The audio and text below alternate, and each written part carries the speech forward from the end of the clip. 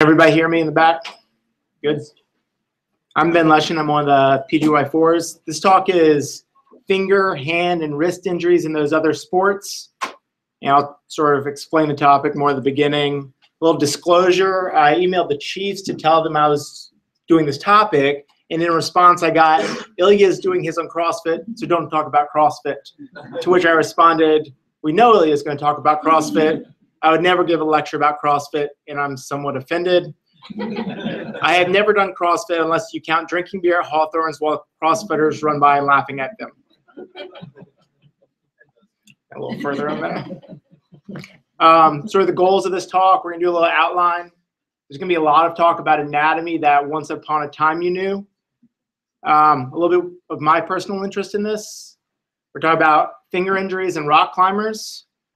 Biking wrist pain, golfing wrist pain, and rowing wrist pain. Why this is pertinent to you, as random as this topic seems, you will see patients with these problems in the clinic or if you go into sports and sideline events. And this helps to broaden the differential. A lot of what we learn, we talk about trigger fingers, carpal tunnel, ulnar, comes it down? Ulnar entrapment, scaphoid fractures, de Quervain's. Anybody who walks in late is getting called out. So hoping to broaden the differential. We spend a lot of time talking about larger joints and have bigger differentials. These are SAE and board tested questions. 2 of them I found from missing questions. And a lot about ultrasound. For the candidates, we often have morning ultrasound time before grand rounds, so you get a lot of exposure for that, and some other uses that people might not be aware of. Ultrasound. So the goals, we're going to review some wrist, hand, and finger anatomy, and review some biomechanics and look at some stressors in these sort of fringe sports. A lot of our athletes that you see, the weekend warriors, aren't playing full contact football or dunking basketballs. These people are having other sports that cause other injuries that may be more outside the main media. Also, I'm going to acknowledge as many 3s and 4s as I can, and by that I mean I'm just going to give everybody a hard time. My personal interest, starting middle school, I am short, slow, and when I had hair, it was funny hair. So when you're picking teams at recess, I was never picked first for soccer or basketball. So I opted for wrestling, shot put, pole vault, true story. Phil, come in, sit down. You're late. Rugby, some biking, and climbing. So I play a lot of these other sports that maybe not wrestling and shot put anymore, but some other sports that cause injuries to fingers and hands. And I found when I got to PM in our residency, it was slap injury, slap injury, slap injury, which made me think about this, which some of you may remember, which brings me to the hand. A little review of anatomy. There's a lot of bones in the hand. We're going to talk specifically about the lunate and some finger bones and the hamate and tendons. This is a lot of ligaments that we're not going to go over because there's not time for that, but just to look at all the different places that problems can occur. So the first case is a rock climber coming to the clinic with pain in his middle finger. He says, I was crimping hard on my right hand when my feet cut. There was a pop and immediate pain and swelling. The finger felt very weak afterwards, which may be cryptic to a lot of people, but on exam, let's just say the right 3rd digit is tender, greatest at the PIP, edematous, and slightly weaker than the left 4th digit. There's no bowstringing. So we're going to talk about A2 and A4 pulley injuries.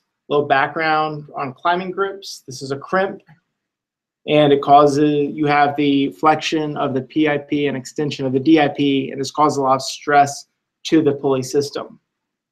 So when talking about these pulleys, we learn about the FDS and FDP and how those weave, but those are held against the phalanx by a series of pulleys. There are the annular and cruciform pulleys. The cruciform pulleys are much weaker and play less of a role. The annular pulleys are labeled A1 to A5 and run from proximal to distal. The most commonly injured is A2. So in competitive climbers, these injuries occur in 19 to 26%. All climbers, 20%. The ring finger is the most common, and A2 is more common than A4.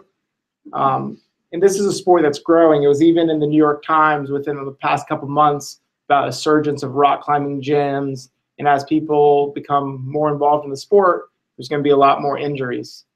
And this is the primary one. Clinical presentation, there's often an acute onset of pain, swelling. In severe cases, there may be a pop, an acute hematoma formation, and bowstringing against resistance. And bowstringing looks like this. You can see this is the tendon that should not look like this. And the depiction of this is where you get the A2 rupture here that no longer is that tendon held against the phalanx. So if you're thinking biomechanics, in order to get the lever, it has to stay against the phalanx more closely. Diagnosis sounds repetitive, clinical history and exam, but in this case, the precise diagnosis is very difficult on purely physical exam because we can go back and look at all the things going on in the finger. X-ray is the first step to rule out a fracture, low radiation, cheap cost. Ultrasound, the pros are lower cost. You can have dynamic imaging, having somebody move their finger. The cons are operator dependent, and it's difficult to stage. MRI, not operator dependent. You've got good tissue visualization, but it's expensive, and you don't have the option for the dynamic evaluation. Ultrasound, there's actually a study that Klauser et al. Did, and he did say this was extreme rock climbers, depicted with dynamic ultrasound. So they looked at 34 climbers versus 20 controls. And what they were looking at is the space between the tendon and the phalanx. So like I had mentioned, these pulleys keep those tendons taut and allow them to make that turn so that you have that force generation. If the space was greater than 3 centimeters at rest or greater than 0.5 centimeters, patients were diagnosed with a pulley rupture. And then they had an MRI subsequently. And I was actually very impressed by this number. Ultrasound was 98% sensitive and 100% specific. So this is one where in the right hands, the ultrasound is a very effective imaging modality. It's in office, it's cheap, and accurate. And this is sort of a just graphic depiction of what they were finding. There was only one case that the MRI found a pulley injury that the ultrasound did not pick up. And there wasn't a time that they said no pulley injury. Sorry. There's one that the MRI picked up. So there's a grading scale for this. There's a Schoffel, I think is his name, is a Swede or Swiss. He seems to have done a lot of the research, and he talks about this grading scale. Grade 1 is no dehiscence of the tendon from bone, or less than 2 millimeters on MRI or ultrasound. Grade 2 is a complete rupture of the A4 or partial rupture of the A2 or the A3. And we looked at the bowstring. Because the A2 is more proximal, it is more important in holding that tendon down. Grade 3 is complete rupture of the A2 or A3 pulleys. And grade 4 is a complex multipolar rupture or single rupture with associated lumbrical muscle or collateral ligament injury. So treatment, conservative. We're going to talk about H-taping in the grades 1 and 2.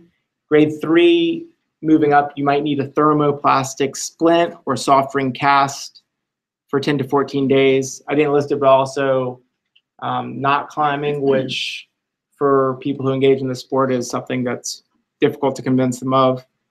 Surgical repair for grades 4, there's a lot of techniques, loop and a half, grafting from the extensor retinaculum. I'm not going to get into detail with those. H-taping. So this is the one other climber in our program. So H-taping is a taping method where you cut the tape, leave the center part, attach that for more protection at the joint, and wrap it around. And this is something that sounds simple, but is cost effective. And there's a study out showing that it's more effective. Shoal tape fingers with H taping versus the more traditional, just circumferential, just wrap the finger, or buddy tape. 20 subjects with pulley injuries were selected, and tendon bone distance was measured using ultrasound. 8 of them taped traditionally, just wrapping the finger with tape around. 12 used this H taping. They were subject to a force platform, so forcing the finger in a measured way over the course of a year.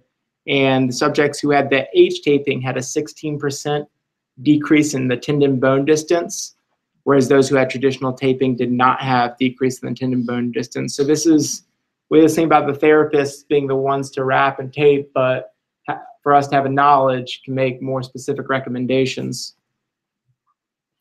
Second case is a bicyclist with wrist pain, 28. How old are you, Dr. Mullen? Are you 28? Yeah.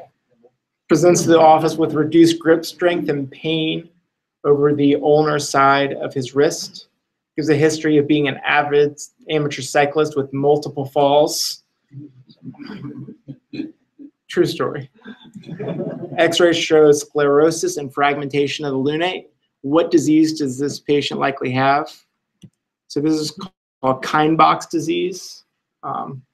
That's the lunate. So this is an osteoporosis of the lunate, otherwise known as lunatomalacia. Kienbock's is easier. It's an aseptic, I should say idiopathic osteonecrosis of the lunate. Etiology is somewhat unclear. There's a couple theories as to why this happens. A lot of the carpal bones are subject to avascular necrosis. The lunate is one here. So there's anatomic variants, vascular abnormalities that predispose it to developing avascular necrosis. The course of the disease, you get the initial sclerosis, which can lead to necrosis, and then thereafter trabecular fracture, sclerosis, fragmentation, and collapse. And if we look back at the anatomy, based on where this bone is, that other surrounding carpal bones can collapse, and that can lead to a lot of issues in the hand. So catching it early, which we'll talk about later, is important. This is most commonly seen in young adults between 20 and 45-year-olds, like a 28-year-old medical resident. Also seen in a bimodal distribution in children and older age groups.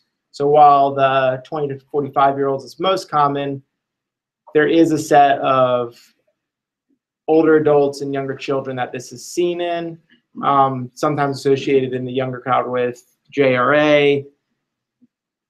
There's often a history of trauma, minor repetitive. So this is why bikers, with the constant pressure there, we think of ulnar nerve issues, but it's also that pressure. I saw another article that workers who use power tools are also at risk for this. Also, Dr. Weimer could hit you with a mace a bunch of times, but there's no data on that one. Clinically, this presents with dorsal wrist pain, weakness, and restricted motion. On physical exam, there'll be tenderness over the dorsal lunate. In more advanced cases, there could be swelling. This may be due to a synovitis that develops secondarily. If you get a synovitis, you may also have an obliterated anatomic snuff box, restricted anterior-posterior drawer test of the wrist. I tried to find a good video of this. We always talk about drawer test in the knee, but it's similar, holding the proximal arm, holding the forearm proximally and wiggling the wrist in the AP direction. Increased motion there. Loss of grip strength, loss of wrist motion, and you can even see this without symptoms. It can be found incidentally, and it's one that, if found incidentally, needs to be followed up on. Diagnosis.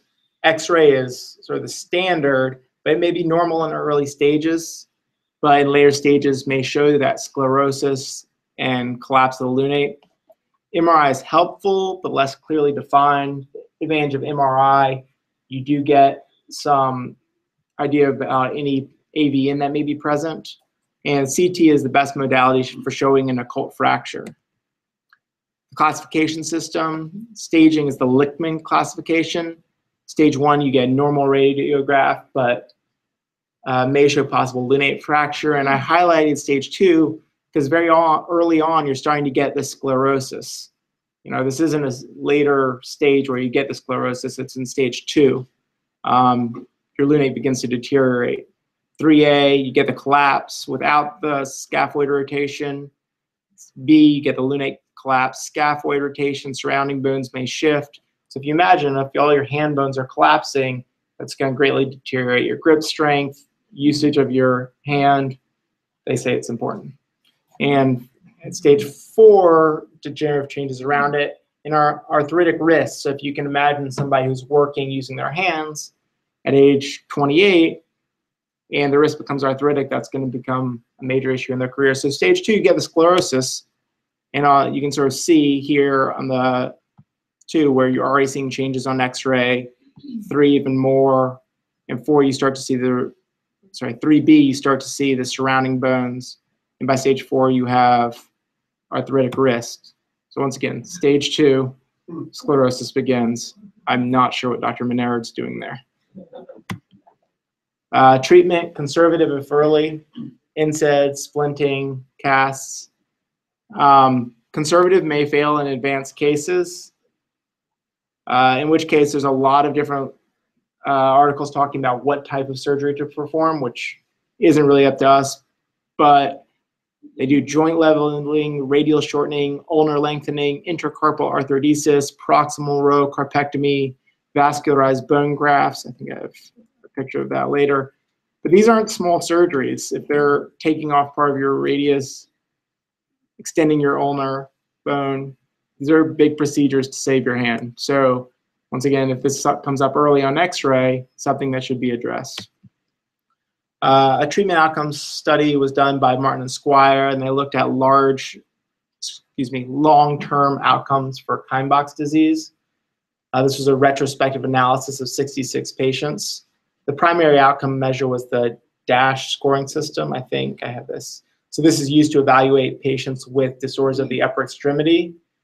And you can monitor a patient over time and evaluate efficacy of treatment. I actually saw this in some ortho articles. I didn't know orthopedic surgeons did this sort of thing, but this is very much ADL testing. Can you open a jar, prepare a meal, write? So these are very functional measures. So they looked at these functional measures. 44 patients were treated conservatively and 18 treated surgically.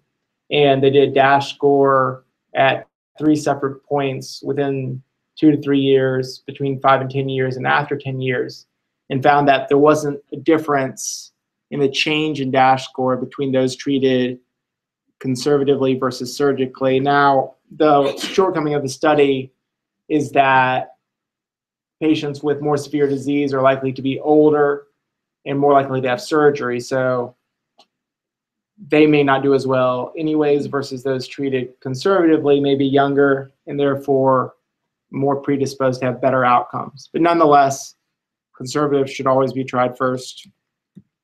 And this is a depiction of the revascularized bone grafting, where they're taking a digital blood supply and taking that down to the lunate.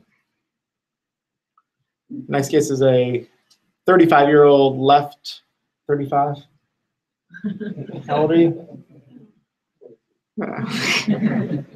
That's definitely not true.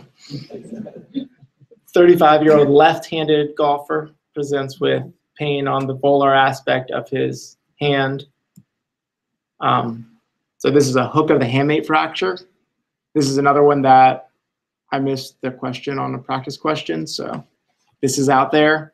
But reviewing the anatomy, it's articulation, but you have part of the bone that's this hook that comes out.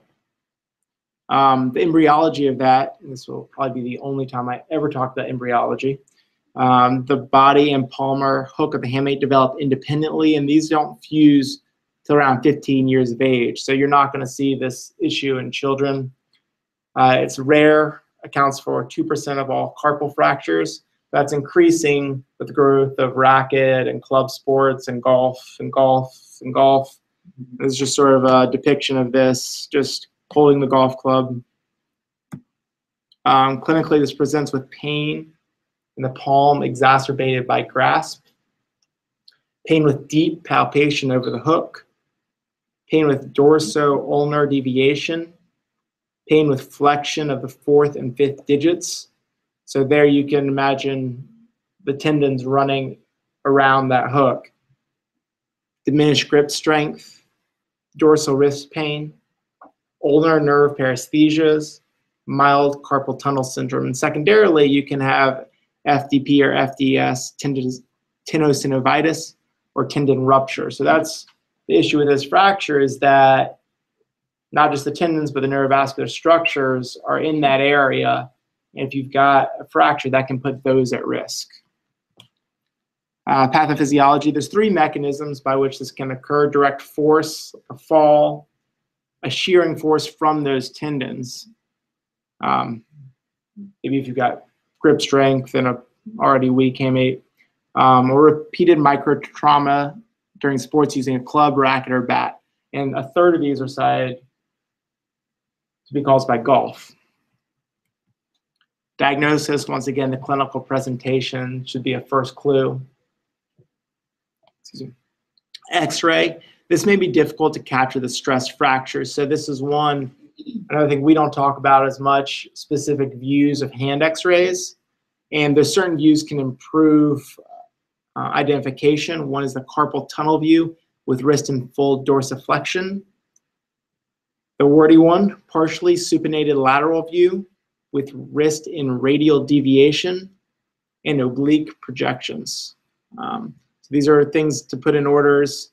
On the drop downs, you always see all these other views, and we always look at AP lateral flexion, extension views. These are other views to be aware of if you're looking for certain injuries. Bone scan, less talked about, but can pick it up. Ultrasound, we'll talk about. CT scan of the wrist in the praying position is the modality of choice. Sensitivity is 100%, specificity 98.4. MRI, again, expensive, time consuming, but you can also demonstrate any AVN that's there. So one ultrasound study, this was actually a case report by Selly et al. And this was a 54-year-old female who had a fall 4 months prior. So this is a direct trauma, can be a mechanism of injury. Presented initially to a hand surgeon. He didn't see anything on X-ray, had some pain in the ulnar wrist that radiated down to the 4th and 5th digits. So we already are thinking ulnar nerve. Standard X-rays didn't show anything, but an ultrasound was performed using a linear transducer. There was local tenderness over the hook of the hamate. So in doing the ultrasound exam, you have another specific place to test for tenderness. And it showed discontinuity of the hyperechoic line corresponding to the medial bone cortex of the hamate at the level of the base of the hook. This was consistent with the fracture of the hook at the hamate. And looking at this, this is some images from their study. So you see the small transducer they used. These are normal ultrasounds in the middle, in the lateral and palmar view. And this is from the CT. This is the normal ultrasound. So you're looking at where the hook of the hamate connects to the bone. And that versus here, you can see the fracture in ultrasound. So this is an axial sonogram. You see the hyperechoic cortical line, and you can see the break in this. So this is one that, for us, is another opportunity to evaluate with a skill that we have, or that some of us have, myself not included. The treatment, the non-displaced fractures can be treated conservatively with lower arm splinting, but even in the less significant fractures, there's a risk for non-union or partial union. If you remember the anatomy, you have a small piece of bone that's attached to a small bone. So if there's a break there, the vascularity may not allow for it to heal. if it's displaced surgery. There was some talk of OIF, which is, I'm pretty convinced, the orthopedic alphabet. And excision of the hook is actually the gold standard. Once again, this was an SAE question. I was kind of shocked to see that the way this is treated primarily is removing the hook. This is Dr. Fang, who is slacking off today, who did a surgical internship. So just a little memory device. But the risk, if you're excising the hook, is residual symptoms, including painful or weak grasp, altered sensitivity, and tenderness of the scar. So if you have those things on your hand, once again, it kind of interferes with the function. There's also a study of low-intensity pulsed ultrasound that I'll talk about in a minute. But non-union is the risk and why excision becomes the gold standard. That guy just drifts off. You have mobility of the fracture site. You know, if this is not a place that you're going to be able to keep still without casting, and even then you're going to have some movement. Poor blood supply, as we discussed, and a delay in diagnosis. Like in that case, for the ultrasound, the patient had fallen 4 months prior, had seen a hand surgeon, and the x-rays hadn't shown anything. So that'd be a case where she'd be a risk for non-union. This is actually a case report by Sakuma. This was a 63-year-old male, risk from playing golf, diagnosed with hamate fracture, was made on CT, but he didn't want surgery. So there's been a lot of other studies about using low-intensity pulsed ultrasound for bone healing. So the group attempted that 20 minutes daily. After 6 months on CT, the fracture line was barely visible, and after a year, the bone was fused and confirmed on CT. Now, this is a time-consuming method, but you're avoiding surgery, the cost of surgery, and the risks of that excision. That was 6 months daily? 6 months daily, yes. Yeah. Like I said, it's time-consuming. This is not the treatment of choice. Excision still is. But for patients who want to avoid surgery, who are poor surgical candidates, who love using ultrasound at home, I'm really sorry Justin isn't here because I like this guy's face in the front responding to 3 Dr. Avernus. So a 40-year-old male who presents to the clinic with pain and mild edema on the dorsal radial wrist. He says he loves rowing. He can't wait to get back on the Schuylkill. For our visitors, Schuylkill River separates the center city from West Philadelphia, and it's where all the crew teams are and the boathouses are. I've never rowed a day in my life. But one of our attendings, Dr. Weineck, used to be the head physician for USA Rowing. So this was one of his recommendations. He says, but it hurts whenever he handles the oars. So this is intersection syndrome, otherwise known as peritendinitis crepitans, subcutaneous perimyositis, squeaker's wrist, bugaboo forearm. That was my favorite. Oarsman's wrist, and APL syndrome. This is an overuse syndrome associated with regular radial deviation of the wrist. Yeah, just like that. So intersection syndrome, also seen in canoeing, horseback riding, and deep powder or heli skiing, for those of you lucky enough. Don't stand up in boats. So epidemiology, this is rare. Prevalence of 0.37% of all patients with arm or hand pain, 70% male. So this is another look at anatomy where our knowing anatomy can help diagnose this. The symptoms occur at the site where the extensor pollicis brevis and abductor pollicis longus cross over the ECRL and ECRB in the wrist. It's just proximal to Lister's tubercle on the radial forearm. And this site, this intersection site, is what causes this. And I'll come back to the rowing grip, but the etiology is disputed. But some of the ideas are that there's a friction phenomenon due to the crossing of the tendons near the musculocutaneous junction.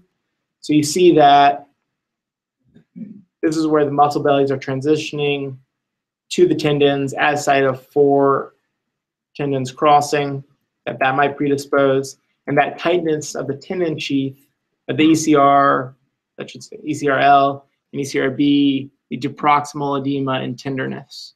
Looking at the rowing grip for non-rowers here, there's a lot of extension in order to curl the oar, and that radial extension causes that intersection site to have more pressure. Clinically, patients will present with pain and swelling 4 to 8 centimeters proximal to Lister's tubercle on the distal radial forearm. There can be crepitus in the intersection region. Pain is worse with twisting motion with radial deviation and pulling motion. The differential diagnosis here, we're often going to think about de Quervain's or a tenosynovitis of the second or third compartments. So if a patient comes to you and it looks like this, the big question is versus de Quervain's. And the difference in this picture depicts it is that the de Quervain symptoms are more radial versus the intersection is a little bit more dorsal. And you may still get the response on the Finkelstein maneuver with the intersection syndrome. So a clinical history, and we'll talk about some imaging. Ultrasound may show thickening of the tendon sheath and or effusion in the compartment, and we'll look at some of those images. Non-contrast MRI, if uncertain, that may show a tendon thickening, may show some edema, possibly secondary changes within the adjacent radial styloid and effusion. So this is some depiction of the anatomy and ultrasound versus MRI. This is a 45-year-old male with left distal forearm pain. In the upper left, you're seeing sort of a schema. I know it's small and hard to read, but this is the ECRB, ECRL, and the carpal bones. And in this case, this is the depiction of the effusion. And on ultrasound, you can see that effusion, and MRI is confirming the same. Another one, this is a 56-year-old male. On the top is another schema. This one includes the EPL, and you've got the ultrasound on the bottom. The effusion may be due to tenosynovitis of the tendons of second and or third extensor compartments. So you may see effusion in one of the compartments, in both, and that effusion can communicate as well. Here's the ultrasound depiction. Conservative treatment is the start, reduction in rowing element of training, changing the size of the oar or skull handle. I don't know the size option. Technique changes, rowing with the oar square all the time. One author said, teaching the rower to rotate the oar by rolling the fingers rather than the wrist. Rest, ice, insets, splinting. You can do a thumb spica cast, or, excuse me, spica splint, or a static wrist splint. Injection and surgical treatment when conservative treatment fails. So the injection of a steroid into the second dorsal compartment. So this is one if you've got ultrasound available, so where you want to be sure you're going into the compartment and not directly into the tendon. Operative options include release of the second extensor compartment and synovectomy of the wrist extensor tendons. So that's another case where we can use the ultrasound, and I know we do dorsal wrist injections, but this is a little bit more specific, a little bit more guided one. Okay, questions, unless you're, okay, Peter, they'll vet your questions. But any questions? A little shorter. You said with the comeback, yeah. That you have to catch it early, even if it's incidental. When you find it, like asymptomatically, what do you do about it? I think you have follow-up radiographs. I didn't see as much about incidental finding. Normally it presents with symptoms. I think incidentally you need to follow up with radiographs. And depending on what grade it was found incidentally, 2, you could probably follow, but if it was later stages, it'd probably warrant an orthopedic consult. This is like a cornerstone. This is a keystone for the hand, and if you're collapsing the rest of the hand. So I'd say grade 1 or 2 to follow, but if it's further down the line, even if it's incidental, it's probably worth talking to somebody who can manage it less conservatively. I didn't talk about it, but are ganglion cysts a lot less common than delivery? Ganglion cysts are more common than these guys. So too common for your just less associated with a specific sport. Part of this was the fact that, I talked about this in my paper, is that we get a lot of exposure to basketball, football, soccer, a lot of other injuries, but our patients aren't necessarily going out and playing these. A lot of the 50-year-old guys may not be playing pickup basketball and pickup soccer on the weekends. They're going to be playing doctor's golf or cycle. That's, I think, like the number 1 and 2. Some crazy of us go climbing, and I never understand why people want to wake up at 4:30 to get in a boat on a cold river, but around here they do. So these are other sports that may not be D1, it may not be pro players, but these are the everyday patients who are playing sports on the weekends. And in the wrist and hand, for anybody who uses their hands at work, including a lot of physicians, if this isn't addressed, can cause further problems down the line. A little shorter than I intended, but that's all I have.